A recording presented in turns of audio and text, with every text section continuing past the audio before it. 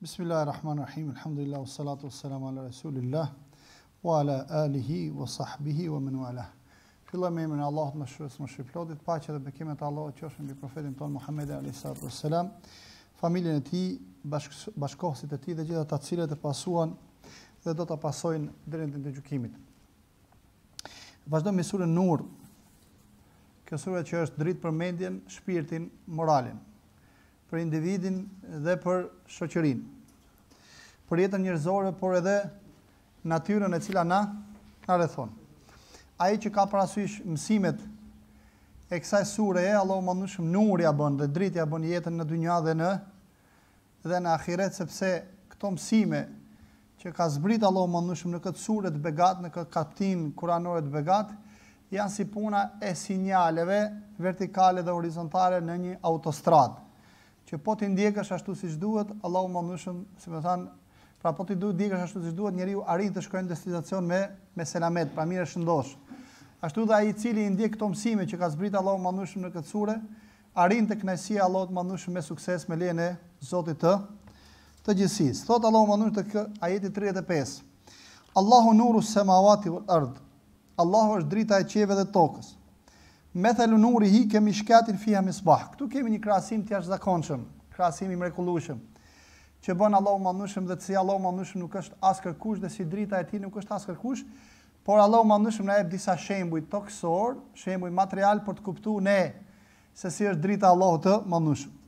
Allahu është drita e qiellit dhe tokës. Në kuptimin e fjalës që gjithçka që ekziston veç Allahut mëndueshëm është krijesa e Allahut mëndueshëm. E para.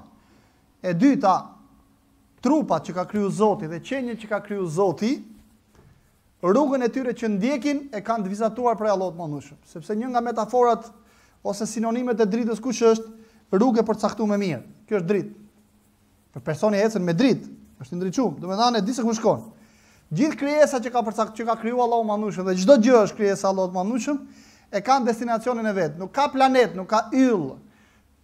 Pavarësisht se yjet janë me miliona, galaktikat janë me miliona që mund të lëvizin në mënyrë anarshike, asgjë. Gjithçka lëviz në mënyrë perfekte. La shamsu yanbaghi laha an tudrika al-qamara wala al-laylu sabiqu an-nahar wa kullu fi falaki yasbahun. As dielli nuk mund ta kapi hënën dhe as hëna nuk mund ta kapi diellin, wa kullu fi falaki yasbahun, dhe çdo njeri prej tyre në galaktikën e vet noton. Pra në rrugën e vet noton, nuk mund ta devijojë këtë rrugë. Pra toka do të heci bashkë me fjalë sistemin diellor.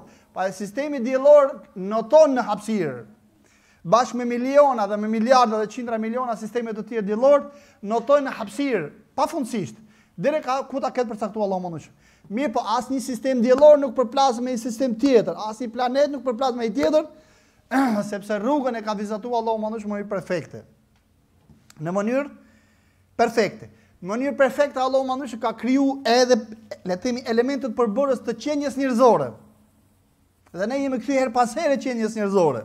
Përfitironi po të meditoni pak tek qenia njerëzore, do të shikoni harmoni perfekte me synit, veshit, gojës, gjuhës, hunës, durve, kamve, le të themi ato përmasat e fytyrës me fjalë, apo janë në fjalë një me simetri të jashtëzakonshme. Përfitironi sikur syni të kishte prodhuar lang më tepër se sa ja ka përcaktuar Zoti.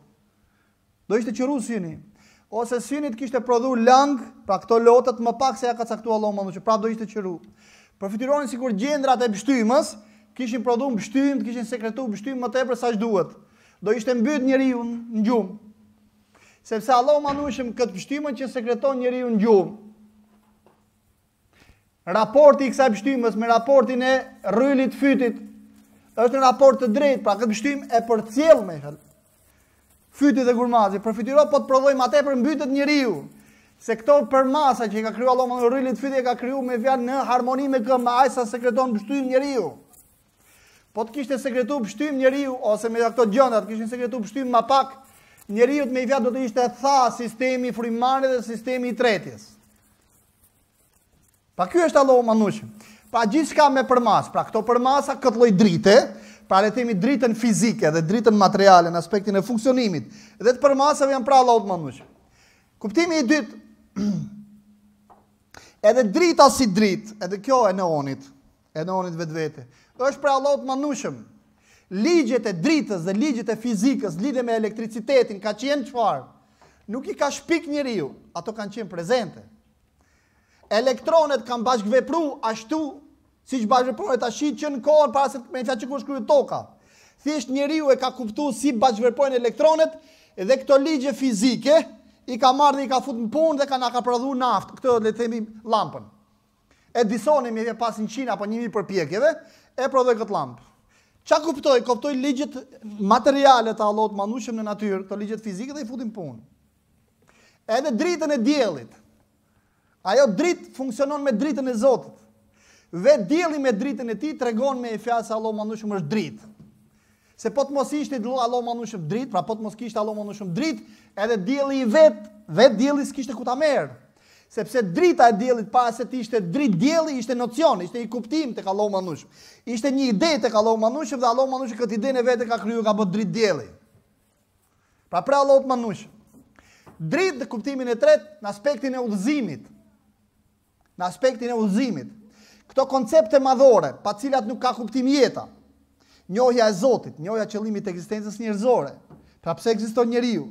Qa vlere me i fja ka koha? Që është e mira, që është e keqe, halali dhe harami, e drejta e pa drejta, e vërteta e pa vërteta. Qa qëllimi ka njeriu në faqet dheut dhe çfarë ekziston në botën tjetër? Që është e bukura dhe e shëmtuara, e mirë dhe e keqja? Të gjitha këto koncepte ne i kemi pra Allahut manushëm. Dhe po të mos ishte Allahu manushëm, ne do të kishim qenë humbje të madhe. Përfitiro po të mos di njeriu se kush është Zoti. Përfitiro me ja të mos di njeriu se kush është ai vetë. Çfarë qëllimi ka ekzistenca? Ja ç'a ndodhi me fjalë gjithë këtë tërmet. Zoti na ruajt. Hikën 16 veta ose 18 veta apo nuk di s'kan ikë. Mbaroi jetën. Kaq. Pra i thot pejgamberi kujton ja shpesh atë që çfarë? Ju ashemb, Shive hadim el-ledhat. Ju ashemb kënaqësitë e kësaj bote. Vdekja është i shemb, është shembës, është destroyer, është shkatrimtar i kënaqësive të kësaj bote. Dhe ai që i shkatron dhe i shkput marrëdhëniet me njerëzit. Babën e dan nga fëmia, fëmijën nga baba, vllahun nga motra, motrën nga vllai, gjyshin nga nipi, nipi nga gjyshi, farefisi nga njëri tjetri, komshiu nga komshiu, të dashur nga i dashuri. Vdekja, një moment, bam. Këtu fillojnë pyetjet e mëdha. Dy pyetje madhore. Çka kuptimi ka jeta dhe çka ka pas vdekjes? Ke vdekja. Kur ndodh vdekja, dy pyetje madhore vijnë një herë. Çka kuptimi ka pati jeta, po pas vdekjes çka ekziston? A është në gjendje njeriu me u dhënë përgjigje këtyre dy pyetjeve të mëdha? Asnjëherë. Mbot. Njeriu më i mençur në faqet dheut. Vallahi billahi tallah, edhe filozofët mandej edhe sot kësaj dite, që janë përpjek me u dhënë përgjigje këtyre dy pyetjeve, larg Zotit, edhe sot halas u kanë dhënë përgjigje dhe kurrë s'mund t'i japin. Dhe kanë përqenë në verbëri të plot. Sa më tepër përpiqen me u dhënë përgjigje këtyre dy pyetjeve, larg Zotit, larg En-Nuri, pra nurit Kur'anit, dritës Kur'anit, aq më shumë zhyten në errësirë. Si puna e një personi që është futur me një errësirë të madhe, dhe është në kërkim të dritës, ama ajo errësira është pafund. Sa më shumë zhytet aty në kërkim të dritës, aq më shumë zhytet në errësirë. Kjo është edhe puna e kërkimit, kuptimit vetes, të jetës dhe vdekjes larg Zotit. Kush përpiqet me e kërku, me e gjetë kuptimin e vetes, të jetës dhe vdekjes larg Zotit, ai aq më tepër zhytet në errësirë. Prandaj Allahu manushëm është nur, dritë. Dhe drita më e madhe që na ka zbritur në Zoti, vezit materiale, po drita më e madhe kush është? Drita e ideve dhe e koncepteve drejta. Për Zotin, kush është Zoti? Për njeriu, kush është njeriu, pse ekziston? Dhe për pas vdekjes çka ka? Dhe na thot Allahu më shumë, unë jam çfarë? Ana Allahu la ilaha illa ana. Unë jam Allahu i cili nuk kam shok, jam i vetmi. Lexoj surën Kul huwallahu ahad dhe e merr vesh kush është Allahu. Prandaj është një tretë e Kuranit. Njeriu nuk i kam krijuar gjindet dhe njerëzit përveç se për të madhuruar mua. Dhe kur Zoti jote tha me lajke, unë do të krijoj në tokë një mëkëmbës. Çdo thotë mëkëmbës është krijesa e perfekte e Allahut manushëm që e ka autorizuar Zoti që jetën faqet dheut ta organizoj në përputhje me udhëzimet e Zotit dhe kështu fiton lumturi maksimale edhe në këtë botë, edhe në botën tjetër. Pas vdekjes, aty është shpërblimi absolut dhe ndëshkimi absolut. Vetëm për Allahut manushëm në bazë të drejtësisë absolute. Xheneti për kohë, për atë që ka ditë t'i japi kuptim Zotit, edhe njeriut, në hijen e dritës Zotit dhe i ka përjetu këto dy përgjigje në jetën e përditshme. Ka ditë si t'jetoj, si robi Zotit me Allahun e manushëm. Xheneti përjetsh. Xhenemi, ai që nuk ka ditë t'jetoj si robi Zotit në faqet dheut. Nuk ka gjetë përgjigjen se kush është Zoti i tij, dhe nuk ka gjetë përgjigjen se kush është ai vetë. Pse ekziston dhe çfarë qëllimi ka. Përfitironi 3 sekonda, dhe 3 sekonda janë shumë për Zotin, dhe 1 sekond. Robi që ka kuptuar Zotin, ka kuptuar pse ekziston, edhe 1 sekond s'mund të jetojnë faqedheut pa këto kuptime. 1 sekond. Elsoni të lutem Kur'an. Edhe 1 sekond. 1 sekond. S'mund të jetojnë me i fjalë pa këto kuptime madhore. 1 sekond. Përfitiro me i fjalë të jetosh dot pa kuptimin e Zotit. Pa dijen se ç'kush është Zoti dhe pa dijen se ekziston faqedheu. Njeriu më njëherë zhytet kështu në errësirë, bam. Zhytet. Edhe shpirti me i fjalë zhytet në errësirë. Sikur më shku dikush ke drita atje, ke drita e xhamis, edhe me e fik bram, ashtu duket besimtarit. Të jetoj pa kuptimin e Zotit, pa kuptimin pse ekziston, e qëllimit të ekzistencës, ti i duket sikur më u zhyt në errësirë. Prandaj më i fjalë ky është nderi i madh që na ka bënë Zoti. Cili është nderi i madh? Se na jep me thith ajër, sa e kur kemi qef ne, me pa objektet nëpërmjet dritës, na ka krijuar forma të përsosur fizike, gjitha këto janë ndere. Nderi më i madh kush është? Nderi më i madh është se Allahu mënush na ka mësuar ta njohim atë dhe na ka mësuar të njohim qëllimin e ekzistencës vetes. Dhe na ka mësuar të përgatitemi për takimin absolut me Allahun e Madhun që është ditën e Kiametit. Ky është nderi më i madh që na ka bërë Zoti. Ndoni ta kuptoni, apo nëse duam ta kuptojmë, se ky është nderi më i madh, le të kthehemi ke tërmeti që ka ra sot. Ata 16 veta, inshallah Zoti ka mëshiruar, nuk janë më.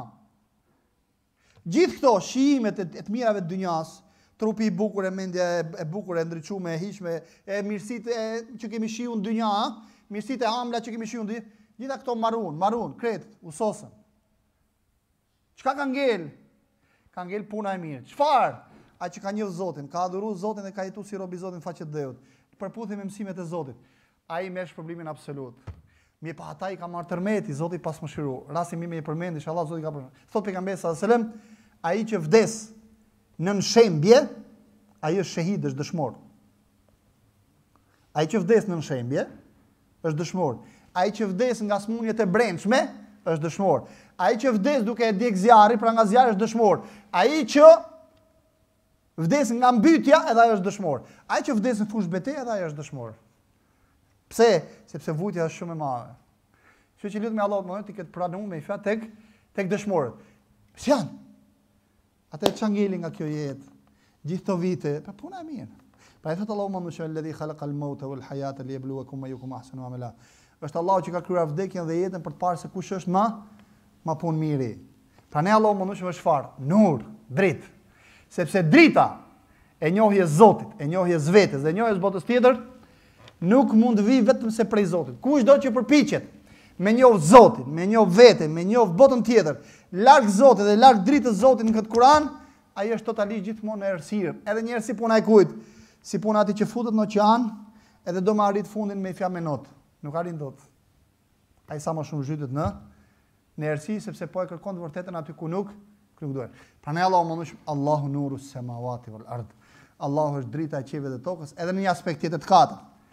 Sepse ne nuk mund ta kuptojmë qiellin dhe tokën, ligjet e saj, pse ekziston, ç'a kuptimi ka qielli dhe toka, harmoninë ekstreme që ka vendosur Allahu manushë perfekte, precizionin absolut që ka vendosur Allahu manushë në natyrë, s'mund ta kuptojmë vetëm se duke u kthyr tek ai që e ka kriju. Ela ya'lamu man khalaqa wa huwa al-latiful khabir. A doni thot Allahu manushë ta gjeni kuptimin e krijesave përveç se te krijuesi? Allah don të gjesh kuptimin e krijesave tek dikush tjetër përveç se tek ai që i ka kriju, nëse do të gjesh kuptimin e krijesave, ktheu tek ai që i ka kriju, që është Allahu manush. Do ta kuptosh se ç'është toka dhe pse është toka, ktheu tek Zoti që e ka kriju. Qiell, ktheu tek Zoti që e ka kriju. Thot Allahu manushëm tek sura Te-Barek. Thumma rji'il basara karratayn yanqalib ilayka al-basaru qasiyan wa huwa hasir. Thot shikoj qiellin, thot Allahu manush. Pastaj thot prap shikoj qiell, prap kthej shikimin me një jetin për gjetë në çame aty në krisje ose në parregullsi. Shikimi jot ka për të kthyer dështuar. Sepse në gjithë këtë krijesë që ka krijuar Allahu manushëm, pra këtë qiell, që nuk i mban asnjë shtyll, por in vet, pra i ka krijuar Allahu në trin kështu në këtë forme. Të gjitha këto i ka krijuar Allahu manushëm me precizitetin maksimal që nuk ka asnjë lloj me një fjalë damin të dhe asnjë lloj parregullsie dhe apo anomalie. Përfitiro me tha merr mjeshtin më të madh që bën tavanet më të bukura, apo ndërtesën më të bukura, pa gjetë një mangësi, edhe mjeshtrat më të mëdhenj që kanë eksperiencë 10 vjeçare, pa gjetë një mangësi nuk bëu aki. Ktheu tek kjo krijesë madhështore dhe pa kufi që ka kriju Allahu në qiell dhe toka, qet dhe do të shikosh me fat që nuk ka asnjë lloj mangësie dhe asnjë lloj çani. Allahu nuru semawati wal ard. Allahu është drita e qiellit dhe e tokës. Ne lëm me kaq. Methelu nurihi kemishkatin fi misbah. Si është drita e Zotit? Shembulli i dritës së Zotit është si puna e një kamarje. Kamarja ç'a është? Janë ato dollapet e vogla brenda në mur, po që nuk kanë dalje më ata në murit, që janë apo safat për çfarë? Për të vendosur thot Allahu mënu fiha misbah. Për të vendosur një kandil. Kur vendos kandili. Thot kandili vet fi zujajë, është në një qelç për kristali. Bukur, e zujajë tu ka'annaha kawkabun durri. Kjo llamba për kristali duket sikur me qenë çfarë? Yll, pra planet i shëndritshëm. Tamam? Ju qadu min shajaratin mubarakatin zaytune. Edhe vaj është për një peme të begat ulliri. Pra vaj ulliri. Bukur? La sharqiyatin wala gharbiyya. Që nuk është as nga lindja, as nga perëndimi. As nga lindja, as nga perëndimi. Do i thoni ku qysh? Dikush ka thënë nga lindja e mesme, dhe këtu kanë thënë ato që e kanë studiu punën e vajit ullinit, vaj më i miri i ullinit është në Palestinë, se është qendra e botës le të themi. Po këtu ka dhe i kuptim tjetër, që vaji që ushqen këtë fitilin e këtij kandili që është ky, që është me i fjalë kjo qelçi për kristali, është për Allahut mëndueshëm. Kjo dritë që është në tokë, drita konceptuale, drita udhëzimit, drita e qiellit dhe e tokës, drita materiale, e ka mburimin prej kujt? As nga lindja, as nga perëndimi, nuk është nga toka, është për kujt? Për Allahu të mëndueshëm. Thot Allahu mëndueshëm pastaj, yakadu zaytuha yudhi walau lam tamsashu nar. Vaj i kësaj lampe është në gjendje thuajse shëndrin edhe pa i vënë zjarrin. Pra vetë vaj është kaq i pastër, pra kjo dritë hynore është kaq e pastër, bukur, pra lënda nga ku buron drita është kaq e pastër, sa që me i fjas ke nevojë me ja vendos zjarrin fare me ndez me qibrit ose me shkrepse. Sepse ajo vetvete me i fjas shëndrin. Si ke parasysh ato shenjat fosforeshente të duken sikur me qenë dritë. Kjo është edhe puna e këtij vaji, pra kësaj lëndës që e ka zbrit, pra drita e Allahut mëndueshëm. Nga ku buron kjo dritë, bukur, e ka këtë tipari. Pra me fjalë, kjo dritë që na ka zbrit në Allahu mëndueshëm që është Kurani, ajo shëndrin vetvete dhe në momentin që bashkë vepron njeriu me këtë dritë, atëherë me fjalë bëhet dritë mbi dritë, siç thot vetë Allahu mëndueshëm. Yakadu zaytuha yudhi wala tamsasu nar. Shive? Nurun ala nur. Është dritë mbi dritë. Dritë mbi dritën. Pra ky vaj që ka zbrit Allahu mëndueshëm që është Kurani, kjo është drita. Mregull? Kur robi i Zotit bashkë vepron me këtë dritë, pra me dritën e mendjes, bëhet atëherë dritë mbi dritë. Pra vetë robi që bashkëpron me Kur'an, duke e kuptuar mirë, duke e zbatuar mirë, vetë robi me i fjalë bëhet dritë, sepse e merr dritën nga drita e Allahut mëndueshëm që është ky vaj i kristal, pra që është Kur'ani i Allahut mëndueshëm, i cili shndrit në vetvete. Ky është thelbi me i fjalë këtij, si më thanë këtij mesazhi që na dërgon Allahu i mëndueshëm. Pastaj thot Allahu mëndueshëm, shikoni. Yehdillahu li nurihi man yasha. Allahu mëndueshëm drejton tek drita e tij këtë doj. Shikoj. Kush është drita e Allahut? Ta themi një ajetin kuranor? Yehdillahu li nurihi man yasha. Allahu mëndueshëm drejton tek drita e tij këtë doj. A i kuptojmë vëllezër dhe motra se sa na ka ndëruar ne Zoti? Ne kemi ardhur sot këtu, edhe shumë vite më përpara, çfarë për të ulë tek sofra e dritës së Zotit, tek Kurani. Me urdhrin dhe lejen dhe udhëzimin dhe dritën e kujt? E Allahut mëndueshëm. Pa ne na ka pru Zoti këtu, na ka udhëzuar Zoti, pra shikoj çan nderi na ka bë Zoti. Doni thoni ju po e un vetë psiqisa që ka një mësim, mora haberin, e psiqia që ka mësim edhe i hypa makinës era këtu. Po. Allahu mëndueshëm me fjalë bën që ti ta ndish veten shkak. Faktikisht me kjo ideja që të erdhi. Sa njerëz për shembull lexojnë lajme të mira nëpër internet apo nëpër WhatsApp-ra. Sa prej këtyre me bashkëpunojnë me këtë dritë, me këtë lajm? Ka shqetësime të tjera. Kush e ditë ka mundësi Allahu mëndueshëm ta ka kultivu këtë lloj shqetësimi në mendje, thotë shko ke xhamia atje, ulu me i fjalë 10 minuta apo çerek apo 20 minuta me librin e Allahut mëndueshëm ke kjo dritë. Nuk është muhabeti kësaj mësimit sonte. Por të mundsoj Allahu mëndueshëm të kapësh librin e Zotit me dorë dhe ta lexosh, edhe të marrësh mësim prej mësimit të Zotit dhe dritë për dritës ti, kjo është me fjalë merit ose më drejt mirësi e drejt për Allahut mëndueshëm për cilin duhet falenderoj Zotin. Pra është nder shumë i madh që na ka bërë Allahu mëndueshëm. E para na ka mësuar ta njohim, ta adhurojmë, dhe e dyta me fjalë të mësojmë nga drita e tij dhe të ndriçohemi me dritën e tij. Wa yadribullahu al-amthala lin-nasi wallahu bikulli shay'in alim. Dhe Allahu mëndueshëm i jep shembuj për njerëzit që të kuptojnë, për t'u lehtësuar konceptet. Dhe Allahu mëndueshëm është i dijshëm për gjithçka. Pra këtë shembuj na jep Allahu mëndueshëm për të na parafruar. Përndryshe dritës Allahut mëndueshëm dhe qenies së tij nuk i ngjason asgjë, s'ka gjë që i ngjason.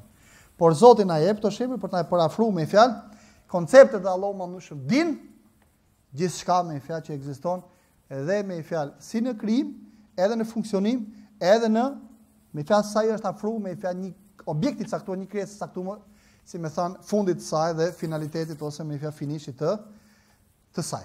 Këtu me fjalë vijnë disa ajete të tjera kuranore që flet për shpinën e Zotit, ne do t'i lejmë me lejnë e Allahut mëndueshëm t'i sqarojmë këto dy ajete me shumë kuptim të thellë dhe të bukur dhe shumë domosdoshëm për jetën tonë, për herën e ardhshme. Zoti ju shpëlbojë të mira, Zoti nderoj. Selam aleikum wa rahmatullah.